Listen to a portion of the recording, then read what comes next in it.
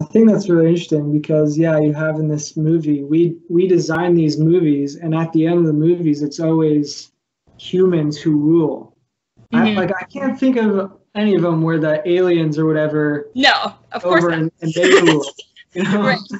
That's true. So Even in all the Star Treks, like the yeah, head person, right? Is I could be wrong. Someone might be yelling at me, but watching this later on. But I'm pretty sure every single captain is a human, even if some of the other for officers or whatever are aliens. Yeah, that's true. yeah. So there's an aspect where like, yeah, we have this in us where we feel this utter responsibility for the world and that we are to end up ruling no matter what. And the struggle is like someone's ruling for some bad motive, you Right. know. That's true. And that's the picture of the Tower of Babel. Yes, I was thinking about that yesterday because I was thinking about how the history of design, kind of in preparation for that, and I was thinking about how other than living quarters or maybe like some kind of palace or something, the earliest structures that were separate from like survival were religious, and that includes the Tower of Babel in a certain way because they were trying to attain God's power. So it was still in relation to God. Like it has always been some kind of spiritual relevance to the earliest structures that weren't just like a house or a tent. It's kind of fascinating. Yeah.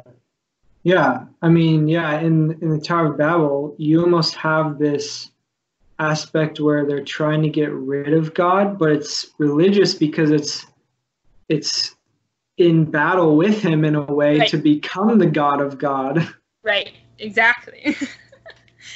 But yeah, so to go back a little bit with what you were saying, we have that in us to want to subdue.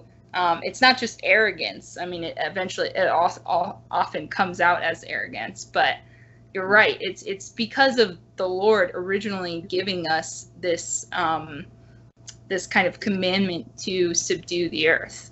For anyone who's not a Christian watching this, in the creation story, when God creates humans, the original kind of commandment was to take care of the earth, basically, to take care of all of the animals and the plants and to subdue it was, I think, the word. But that's why that instinct is in us to rule over the earth. That's true.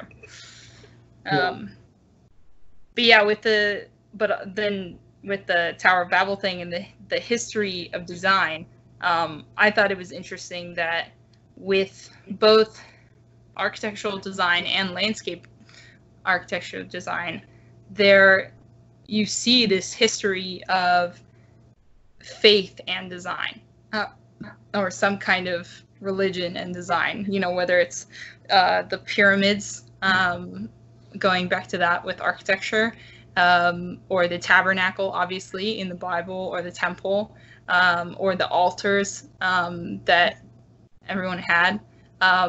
Then with landscape architecture, in the history class that you'll take, some of the earliest examples, even though it wasn't called this at the time, were gardens, like prayer gardens and like meditation gardens for monks. Those are some of the earliest examples of landscape architecture when you take one of those classes. So it's kind of fascinating how, faith has always been connected with design and with nature. Yeah, I think that command to like rule and reign as kings and queens, I think there's the aspect where when you design and you make things and create this environment, you do rule it by doing that. You do subdue it and bring people into a peaceful place. Right. Where it's like, that's what good rule brings. That's what good design brings, is like a peace and joy and love. Whereas, I think, maybe you can think of the movies of villains, like wherever their place is, it's a place of like chaos and whatever, and it's this different type of rule. Right. And you can see it in the architecture. Right. And it's meant to instill this terror type of rule. But I just think it's interesting how there can be this peaceful design and architecture that is ruling, yet still peaceful and friendly and loving. Yeah, and that is who God is, right? That's reflective of who God is that he has all of this power and he has all of this control and this ability and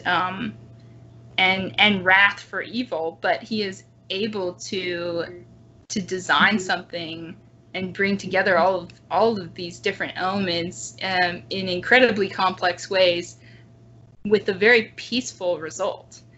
Right? Like people always, when they're stressed, or not everyone is like this, but a lot of people, when they're stressed or something like that, they are refreshed by going into nature, right? By spending some time in the forest. Maybe it's just a hike, maybe it's just a walk or something. Some people don't like camping, but or it's to the beach, or going swimming in the ocean. There's something calming, naturally calming about nature. And that is from the Lord.